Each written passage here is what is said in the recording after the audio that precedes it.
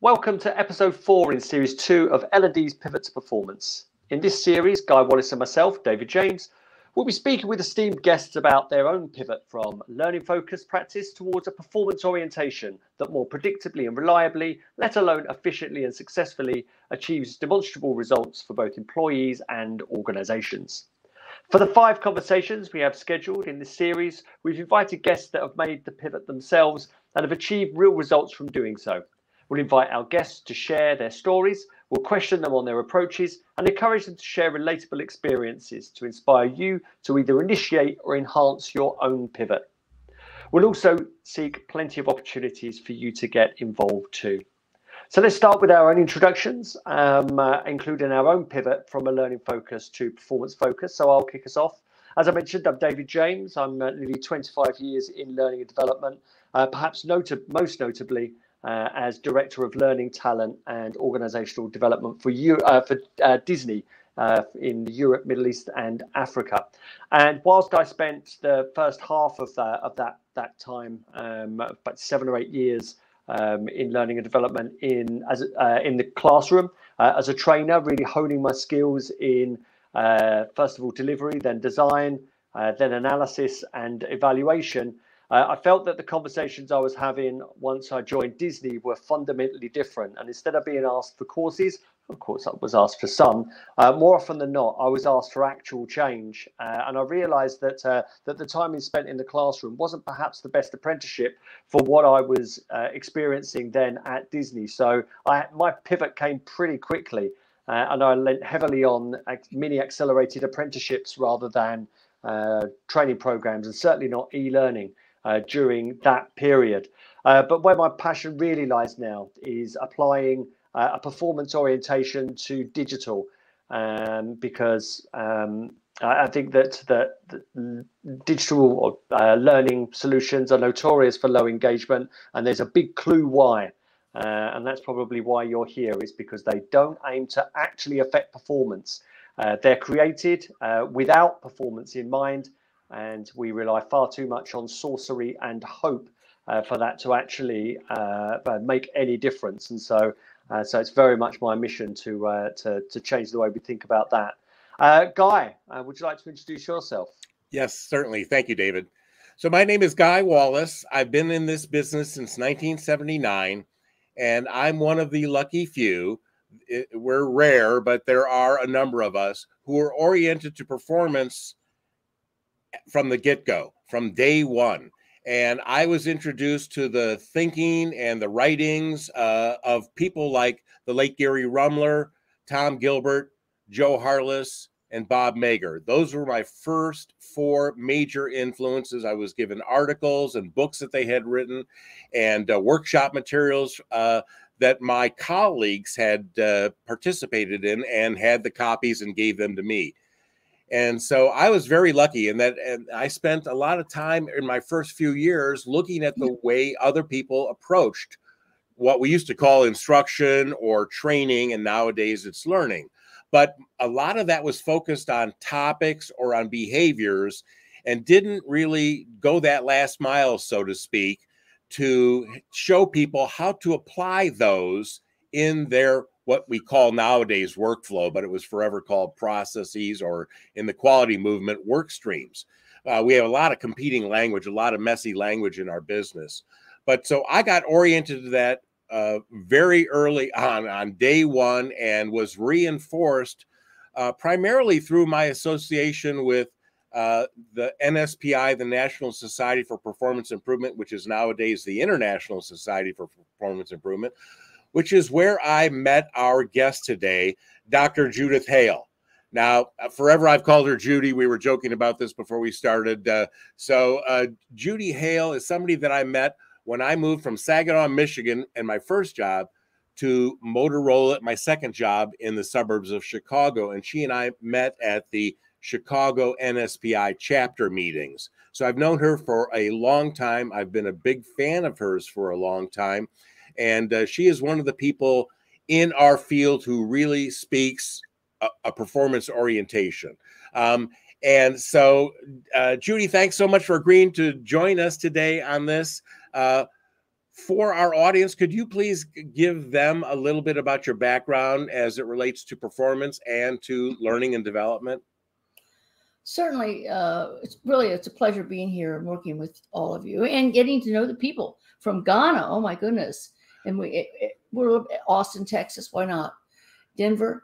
This is great. Yeah. Let's start out by saying that I didn't come into this world through the typical path. Okay. My degrees are in communication, my master's in theater management. So I was the dreaded speech teacher for 7 years. So when you do that and you teach people to do extemporaneous speaking, the thing is, what is it you want that listener to do, think, or feel from this exchange? You always start there. What do I want this person to think about me? What do I want them to do? What do I want them to feel about this experience? If you don't do that, it's all noise coming out of your mouth, right? So, and it forces you to think about who that listener is. So you don't come in with a prescribed listener or something like that. Well, anyway, I was tenured, but I was bored. And so I quit. And then I had this little interim time where I went to work for a professional association which did performance-based testing and a certification. And it was fascinating to me, moving from the classic speech into how do we know people can do their work? How do we know people can do the work? And in this case, they were given complex case studies. They were actually asked to go out and do the work. There was no such thing as a controlled test, cheating. No, it was done on the job, how you really do it, which was a great orientation for me. In that time, because I was bored, I started listening to different things and exposing myself to different things. And I read about value engineering. And this is where you talk about, they start with why even have the problem. So they're into what we call today root cause analysis, but they didn't call it that. They said, why don't you attack the problem? What's causing the problem? Why solve a symptom down here when you can just eliminate the problem? So what's an interesting kind of thought about all of that? So that was, anyway, in this exploration, I now started my own company. By the way, I wrote a letter to 7 companies in Chicago, 1-page letter with a typographical error in it, by the way, saying I had an observation, and 5 of them called me up and hired me. And this was a result of Hale Associates. That started it. My son's question was, Mom, will we still eat? And I said, yes. He said, go for it. And with that gave birth to my company. And I so this is all this learning exploration for me. There was no such thing as, this is all about learning. This is all about Judy not being bored. Please understand. And so I got introduced to and took on some major assignments. And this is where the theater and the communication started coming together. I found out my clients were not skilled at articulating what their needs were. I found out that they were not really skilled at working with each other. I found out that what we were working on was the wrong stuff. I found out that they all talk like they meant the same thing, but when you probe, they all meant different things. So they used the same words, but it all had different meaning for them. So this is how I got into this. And then I actually, because I attended, by now I'm a member of the Industrial Relations Research Association, which is where lawyers came together and union organizers came together and labor, OSHA was there, government agencies were together. And I laughed because that's where they would leave their guns at the door and they would come into these meetings because all day long they fought. And so, but when they came to the door, you could only be a member as an individual. You could not be a member through your company. So, and literally, they would fight all day and they would come to these meetings and they would then work toward a shared goal of how do we build relations with between labor and management? How do we build workplace safety? How do we really work together? So that was the only time They were allowed to be neutral. They were allowed to work toward a common goal, because when they went out, they had their vested interest and they had to fight. It was fascinating learning. Well, then I discovered in SPI the chapter, Chicago chapter. And this was also late 79, Guy. And I went to, without a doubt, the worst meeting anyone could ever have on this earth. And I decided it had to be an anomaly, because no organization could survive and be that bad. So I came back, and sure enough, it was an anomaly. And then that's when I started meeting other people and looking at this in new ways. And it was just a fascinating kind of merging, I'll call it, of forces. Is that enough of me? Well, yes, thank you so much for that. So in that, you've already talked a little bit about your personal pivot and how you've made that pivot to performance. So let me shift to our next question, which is we're looking for a highlight here about your approach to analysis. And then I'd like to circle back after you give us the big picture view of how you conduct analysis, or what others might call discovery, just so we're clear about those two terms. And we'll come back and probe a little bit deeper about the specifics of your approach to analysis when you begin to engage clients. But can you give us an overview of your approach to analysis? Well, my approach to analysis is, first of all, it begins the first time of contact, not when the contract's signed.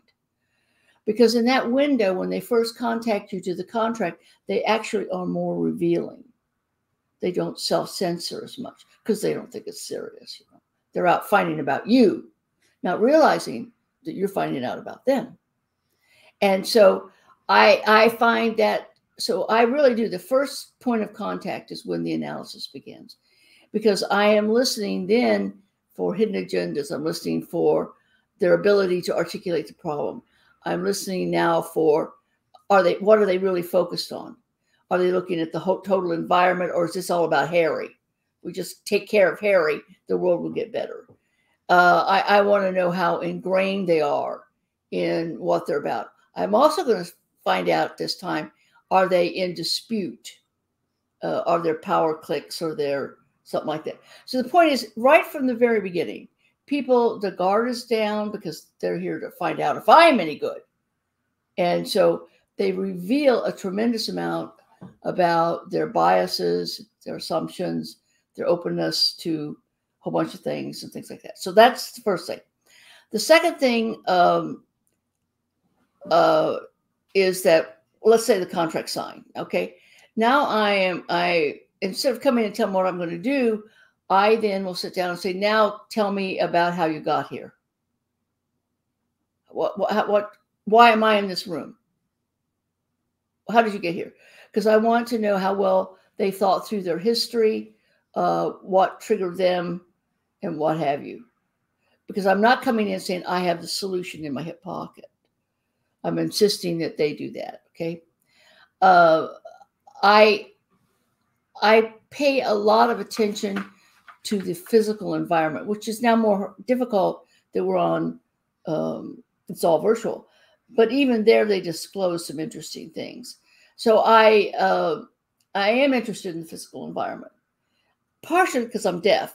So I will go into an office and the ambient noise, I don't know how anybody could think. And they talk about airs. You know, if they got a good acoustical engineer, they do a whole lot. You don't need training. And so, or I'll go into places where the air is so stale and they don't understand that if you have poor quality air, your brain doesn't work. So let's talk about that. I'll walk into places where people feel unsafe. And if you feel unsafe, why can you concentrate on being?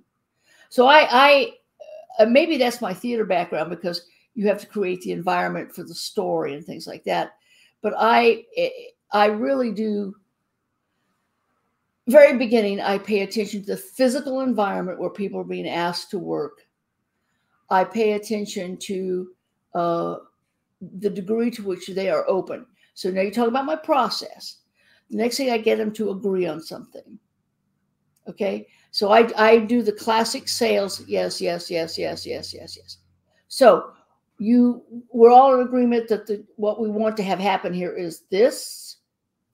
And yes, okay. Now, and we agree that this didn't work. So I walk them through some questions I know that their answers will be yes, because nobody's stupid enough to say no. So you give them the yes, yes, yes, yes, yes, yes, yes. And then I get down to negotiating. Say, now, okay, now that we've agreed on all that, are you open to some new ideas or another way of looking at it? That immediately tells me if they're not open to that, I'm in the wrong room. So I negotiate for that crack, that door, and that's where we're going to go and explore, question. You call it validate, fact finding, discovery, but that's already been happening. But now I'm going to negotiate how open are they to some new ideas, new perspectives. Over the years, I have learned that people are terrible writers, but they're great editors. And I don't have any ego here. So I will give them some, I might come in with hip pocket pieces of paper. Like, did you know the research says these are the 10 most common mistakes that organizations make? And I had one executive look at me and said, we've made all 10 of them. Well, I said, okay, that's good. You know, now we can move on. Why keep making mistakes? So anyway, if they can be editors, they feel empowered. They can criticize me. I'm not so perfect. They can do that. In the process, they're telling me again, they're revealing their assumptive base, what they really know, how open they are. They are disclosing a great deal of information, which for me, I need to know how to position my recommendations going forward. And those recommendations might be to do some actual validation of data, confirming. It might be asking to actually observe someone at task to look at what's really going on. Maybe it's finding out. I always say when you ask the people who do the work, you find out what they do. And if you ask the people who rely on the work, you find out what they should do. So I try to find out both of those kinds of things. Is this the information you guys are looking for? Yes, thank you. So can you get a little bit more specific when you talk about where you observe people and you talk to the people that are the recipients of the work? What kinds of focus do you have on what we might call performance? How would you describe performance or define performance if you're going to have that kind of a focus for our audience? Because if they want to take away from you and your lessons here, they can talk to the people that do the work, they can talk to the people who receive the work, but what might you be looking at specifically and defining for them so that you can, get confirmation or denial about what you've captured?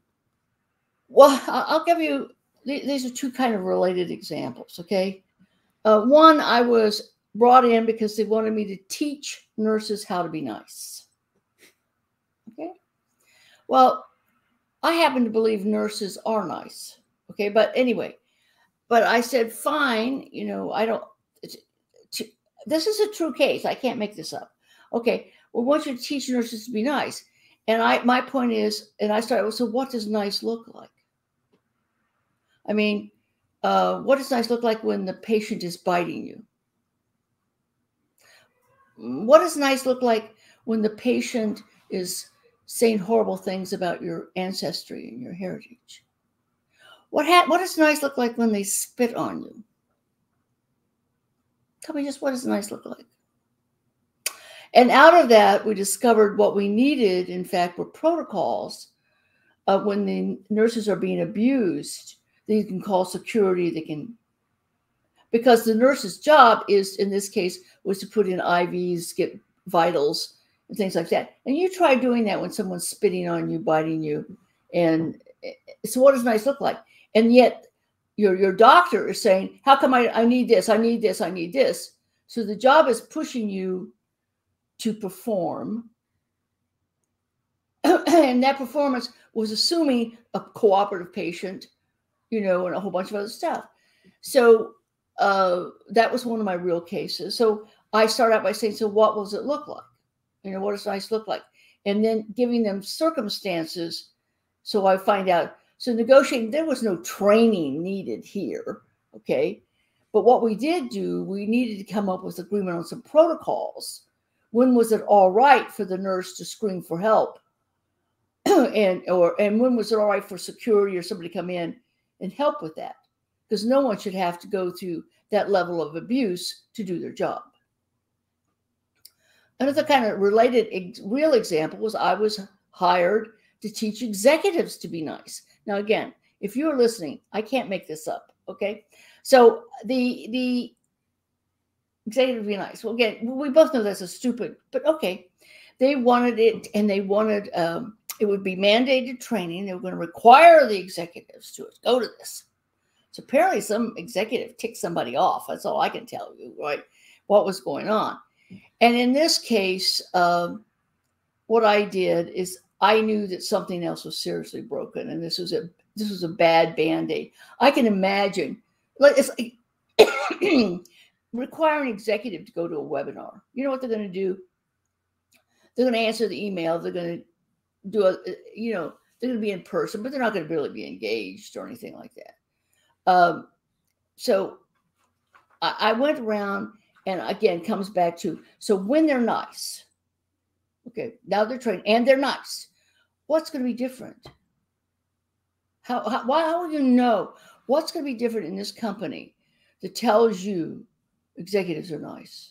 Because that's my scorecard. That's what you're asking me to solve that other problem. So tell me what that is. So again, I come in with some agreement and getting like that. Well, I said, would it be, I'm negotiating. Could I check some stuff out? Because, this is very important training. If you're going to bring executives in, it has to be hot dang, right? That's one of my favorite words. Guy. So you have to do really a hot dang job on this. So I don't want to waste your time. I don't want to waste your money, and I'm expensive. So is it okay that I get some information so that we really don't wait? Oh, yeah. So they opened the door. And I found out there were they had the proportion of their employees getting counseling on therapy was off the charts. Okay. I talked to their medical director and found out their premiums were going up because they had so many people in with claims, health claims. So like that. This is off the chart. Okay. So this is a sick company. Okay. Then I went to, I talked to someone in operations, and I found out, this is manufacturing, that they had a lot of people not showing up. Well, manufacturing, absenteeism kills you if you're on a production line. So people don't show up. Okay. Or they're late, right? Or they're bickering. Okay. So, there's fighting everywhere, something like that. And so I was suddenly getting the scorecard, if you will, that if they are nice, we expect health claims to go down. We expect less absenteeism, less tardyism, right? Is that what we're talking about? So like that. Well, then, again, my process, you have to understand, which I didn't articulate, maybe I should. My goal, one of my processes is to get the client to remove their blinders, to become more aware of the larger picture. So I asked if I could convene a small group, 6 of the target audience who's going to come to this webinar. And could I have them meet together? And I did a focus group. I did a nominal group and things like that. And this is where I discovered that they're never allowed to turn their cell phones off. They're never allowed. If you're at the opera, the cell phone's on. If you're at your child's rehearsal, the cell phone's on. I even had one tell me who's in a medical examination and his cell phone was on. He had to take the call. You're never allowed to not take a call. Well, this is actually an abusive environment. Okay. And what's the incentive for these executives to be nice? This is actually bullying behavior. So now those of you who are inside, I want to share something with you. You be careful because you can't do this. This will get you in trouble. But what I did is I sat the president and some of the other people, and I said, who's the asshole in the room? Now, so one of my things is, if I can't be direct, if I have to tiptoe, that's important information. I'm very skilled at tiptoeing. I know how to do that. But that tells me the real ability to validate the issue and get real good information is harder to get because everyone's obfuscating. Everyone's playing the role. Everyone's pretending everything's fine. And that's called drama.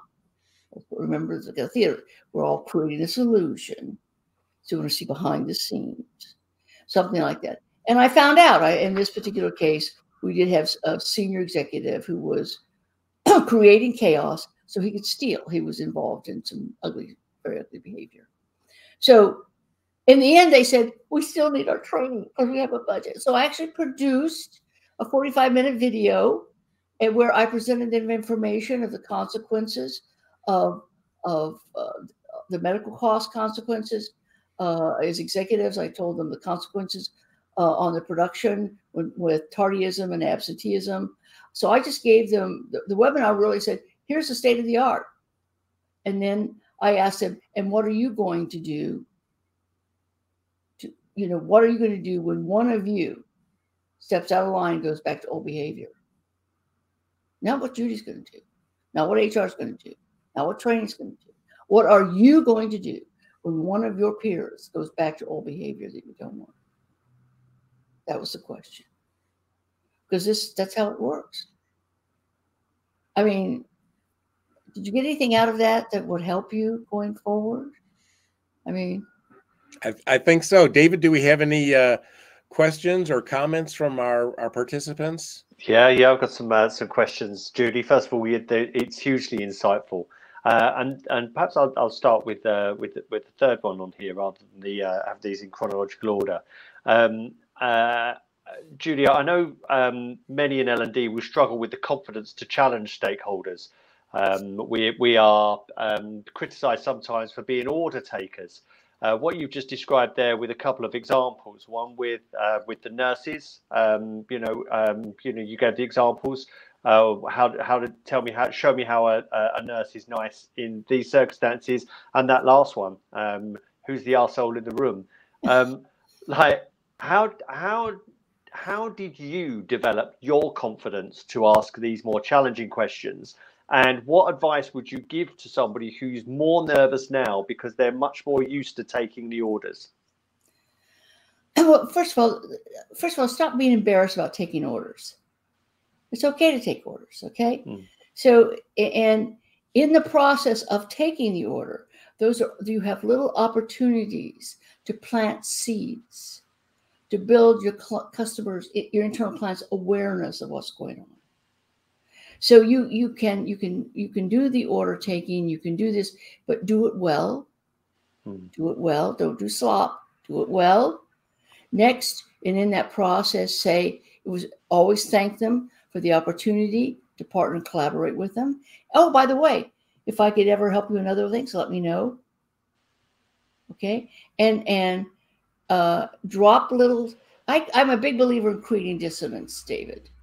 Now, what I mean by that is that this is an opportunity to say, oh, by the way, other organizations have found this helpful if they also give people support tools on the job. Oh, by the way, I found that I just discovered that everyone thinks that they know we're all talking about the same thing, only to find out they're not. It's amazing how we use the same words to mean different things. Do you really know? So I use all those opportunities to plant seeds to help my client get more aware that maybe there's more going on than we realize. Like maybe a performance support tool would really be helpful. Or when I develop training, I almost always look for opportunities that take to the job. Use that to create tools that transfer there. That gives me a chance to ask how to make it useful on the job. So I've had job aids where people wear uniforms and they have breast pockets. So my job aids always have to fit in the pocket. So anyway, don't be ashamed of taking orders, but just make sure that when you take the order, you do an exquisite job. And you look for opportunities in doing that to add other solution sets. Perform a support tool, negotiate clarity of instruction, call to question. Are people really getting what the information that you think that they're getting? So anyway, we have. I'm trying not to read the chat, but it's coming here. Go ahead, David. Yeah, that's great. Yeah, thanks, Judy. So what I'm hearing as well within that you've not stated explicitly, Judy, is that you play the long game. You work on the relationship, and you incrementally build currency with your stakeholders by offering more value than you're asked for. Absolutely, absolutely. By the way, as an external consultant, you should know one of the most dangerous engagements I can get is that a new guy is hired and he brings in Judy. This is a very dangerous relationship because the new guy doesn't have the political equity required. So if I'm working with that new guy, I need to negotiate to have someone on the team who does have political equity, high credibility within the stakeholders. Is that anything else, Dave? Yeah, no, that's it. That's great. Thanks, Judy. So we got the question from Liz that's come in, and she's asked, what's a good approach to make the new expected behaviour sustainable 3 to 6 months down the line to still keep doing things right? Well, first of all, we know what's required for sustainability. We know that we need consistent direction. We know we need accurate information, clear in a usable form. We know that we need to make sure that we reward and incent the right behaviors. So if I want it sustainable, I will drop those clues to my client and I'm say, oh, by the way, how are we doing? And I'll simply say, you know, to make things sustain, we need these things in place. Are you now? That's outside my. Are you working on that? Okay, so I can play dumb and find out. So part of that is we need to leverage what we know. Clients don't always know what's sustainable. Let's talk about. There's some research that one of the biggest problems, barriers to performance, is we think people have the information they need, and they don't. They get what's on their desk. They get the email sent to them. They get what's in the manual, assuming the manual is even accessible or it's up to date. And one of the biggest problems is the fact that information is incomplete, inaccurate, out of date, or in disagreement, conflicting. David, you look like you want to ask me a question. Go for it. No. I was just listening there, Judy. I've got more questions up my sleeve, but no, I'm just avidly listening to what you're saying there. I can see Lizzie's continuing to type. Maybe she's giving us some more specifics. But no, I hope I didn't throw you off. Liz has just mentioned this is very insightful and that she's taking notes. Might be good. It'd be a good point to hand over to you, Guy, to continue with the plan questions. See, my point is, yes, we just take orders. Wait a minute. Be a good order taker. Do it right. But don't leverage those opportunities with your client to establish yourself as somebody who knows your stuff. You know what's required for sustainability. This is not a secret. So raise the question. You say, oh, do it. I love these. By the way, if you see this article, oh my goodness, just the greatest thing. And like when I did that with this set of executives, I said, have you seen this? The 10 common mistakes organizations why things don't. It's fascinating. And he looked at it and he said, we've done all 10. I said, well, you get a prize. So we need to use those opportunities to build our credibility, to show that we have the larger view. Again, as an outsider, clients will call me in. I remind them that they were my door and the person I work with, but I'm really being paid by their company. So I'm going to be a steward of the company's money. Yeah.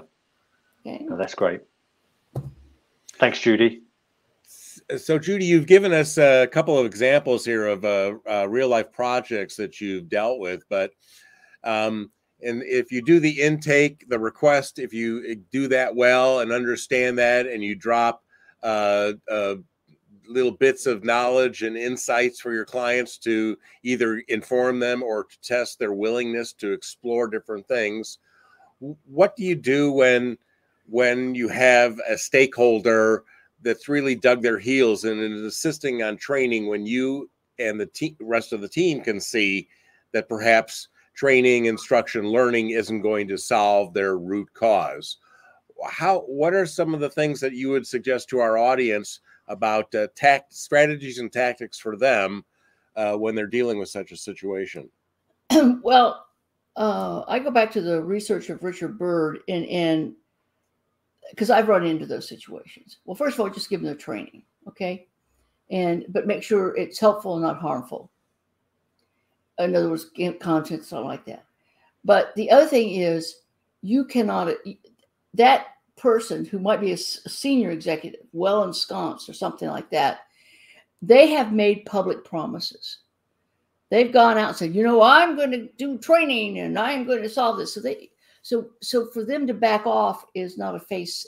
You have to be sensitive to what they have promised their peers or bosses or public or whoever, and they've probably built themselves a hole.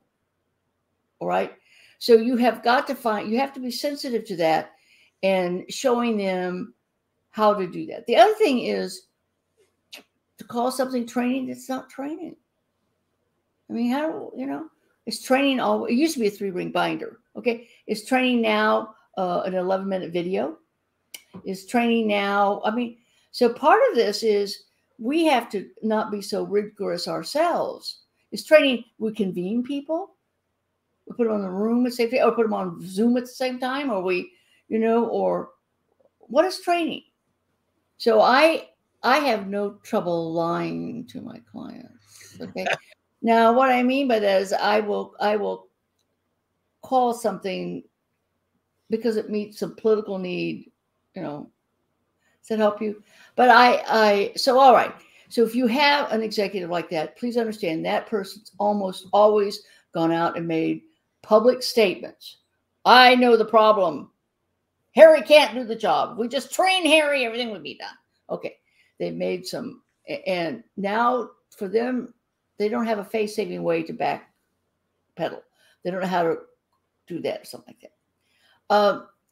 When you can, the other thing is to engage that person's peers and get the peers to work and say, I'm really glad you solved this problem.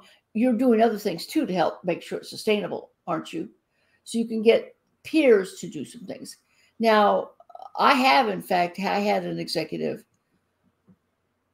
make a request that was really not wise.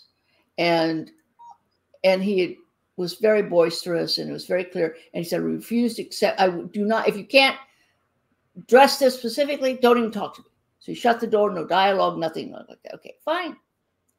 Well, I'm an outsider and I did something, but those of you with good political clout insight can do. I simply called his peers. And I said, look, I know he's doing the best. He was sold a bill of goods. I'm willing to bet money. He went and met with a consultant. He said, I have a solution. It's my box or my little, 3 webinar or my 32 whatever. And I said, and I fear he's going to make a career damaging decision.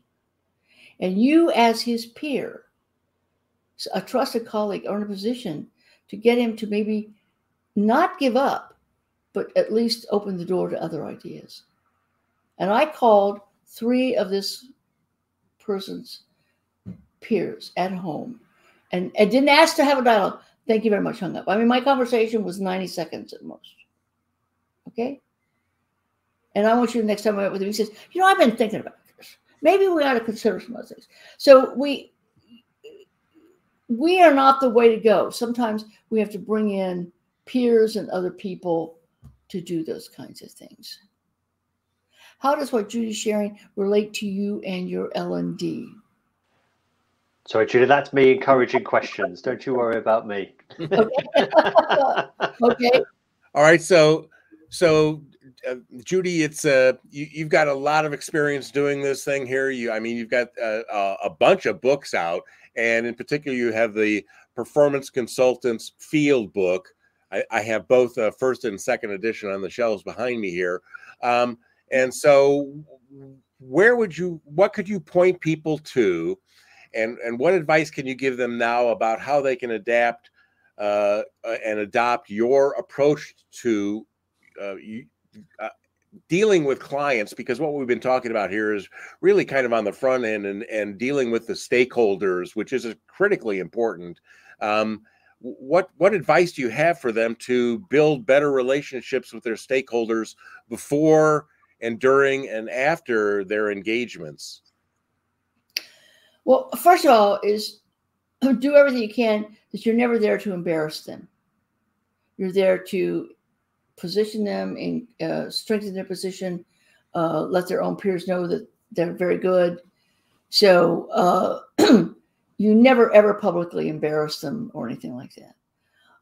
Next, when you present new insights, you can do it like it's an offhand, latest research, just got that. And never ask anybody necessarily to engage with you. Let them engage with each other.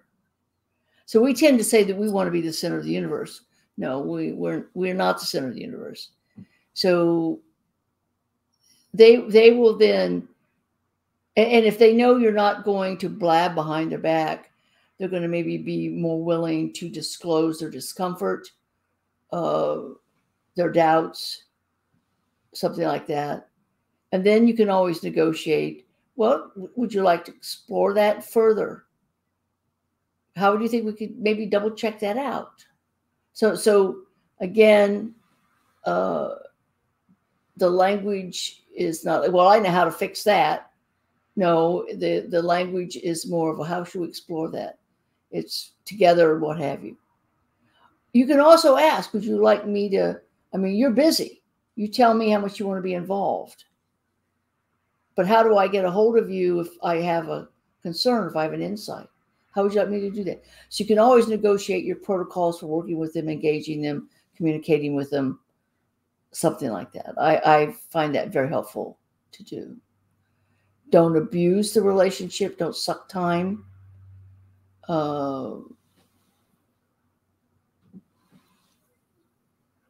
Anyway, that's...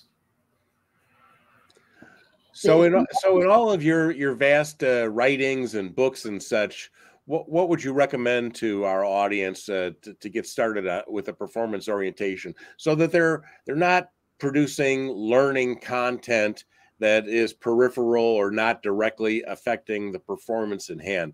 What of all your resources might you point them to? Well, there's a lot of them, but giving somebody a list of 50 is not very helpful. So, I mean, I started out under Jim Russell, Mike Melinda, okay, and his third partner. And their work is very good. It was all about instruction and well-designed instruction, well-designed messaging, and things like that. And that, to me, is fundamental. You start that, you get to be good with that. And then Ruth Clark's work is excellent.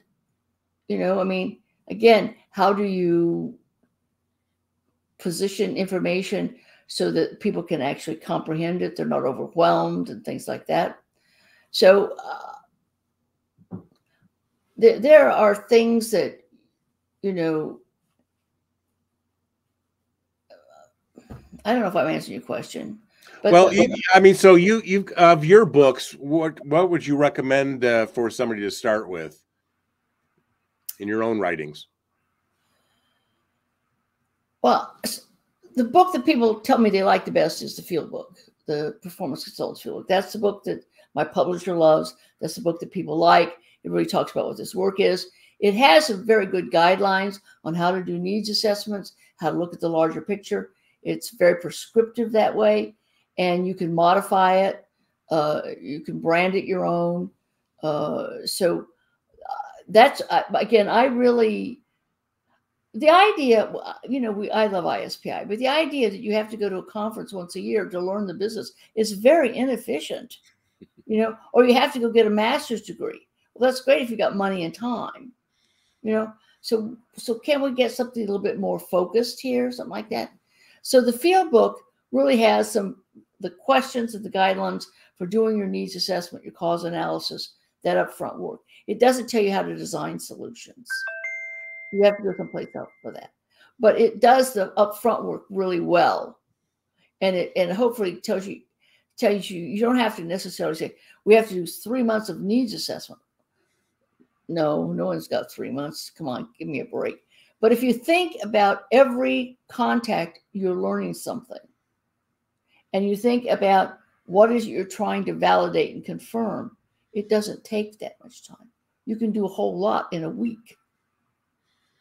Yeah, I think that if you're really focused on performance, and again, that's why I wanted to kind of lead you to talking a little bit about your book, because I think it has guidance in that book to help people get started with their focus and the pivot to performance from standard learning content on topics and all sorts of interesting things, and pivoting to the performance specifics that your client is addressing.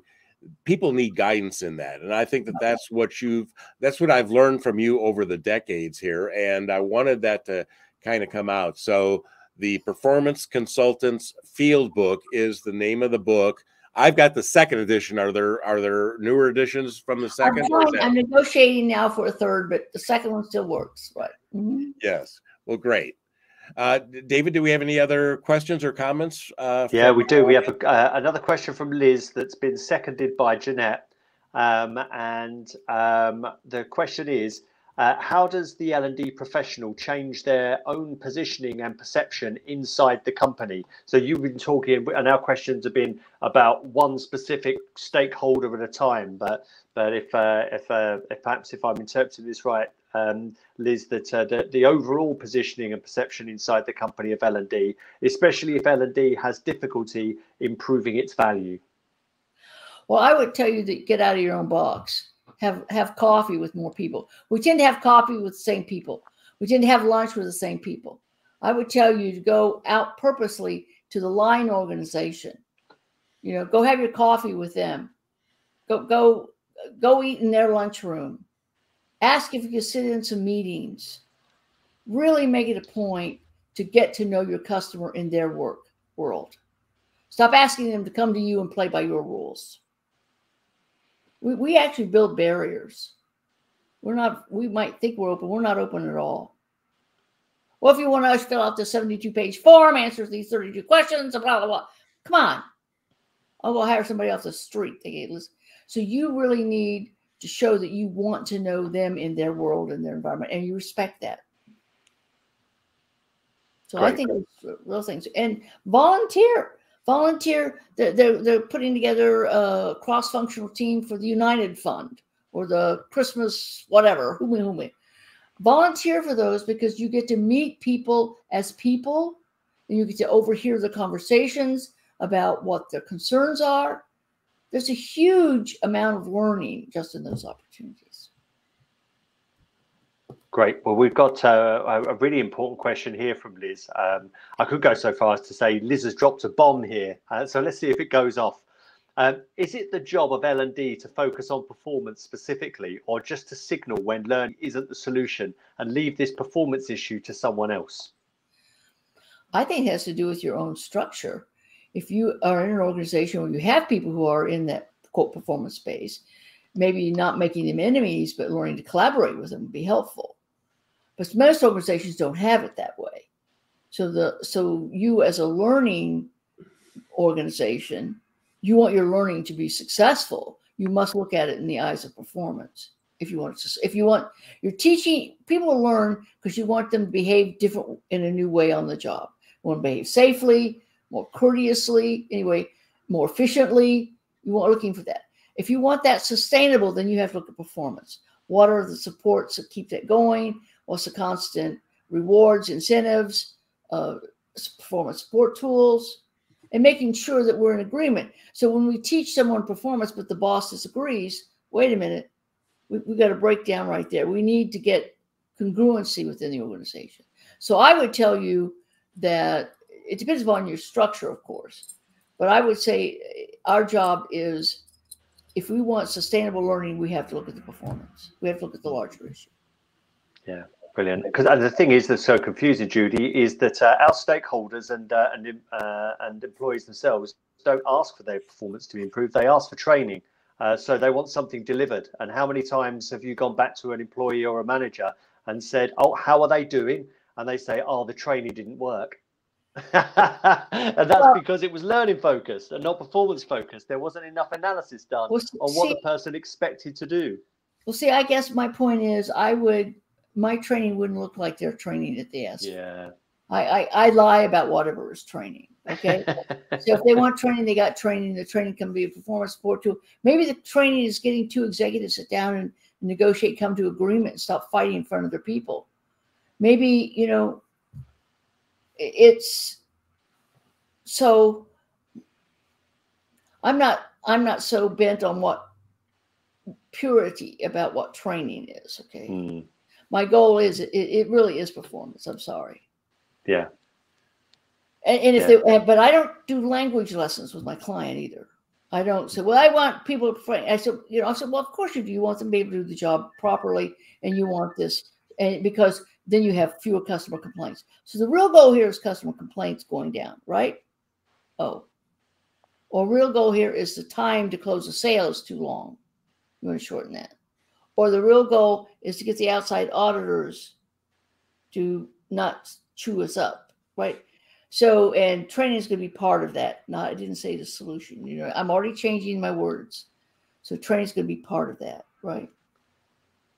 So there's some subtle things that you can do to do this. And there's other parts, of course, like agreement on direction, clear feedback,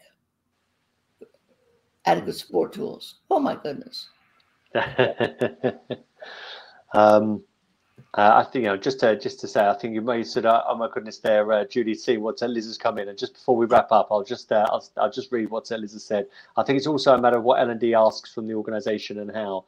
And if there's a lot of solution focus in the conversation, then we're always going to deliver training. If there's a lot of problem focus and a lot of why, then it's likely that training might not even come up as a solution. But who's accountable to follow up when training isn't the solution, aka L&D's work is seemingly done or not needed?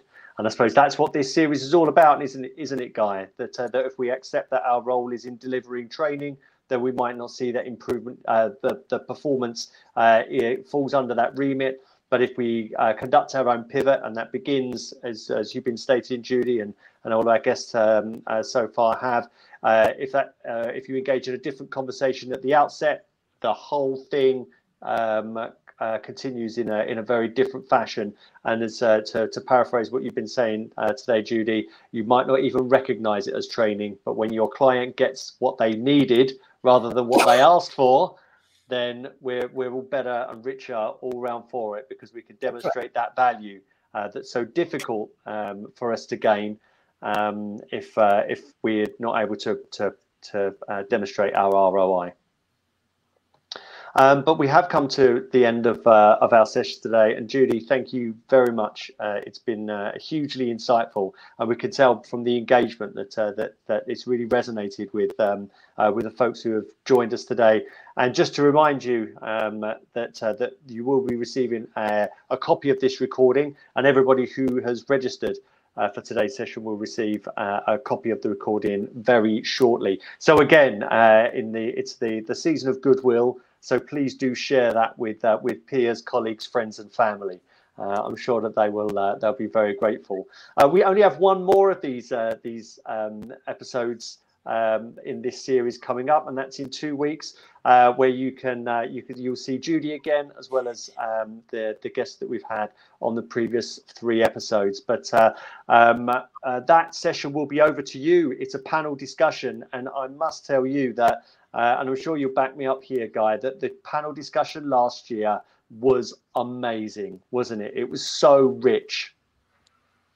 And it'll be made all the more better by the questions that our audience shares with us, and we can pass on to our panel and make sure that we're answering questions that are relevant to the needs of our audience.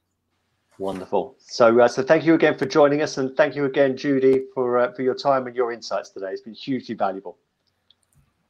It was a pleasure being here. Thank you, everyone.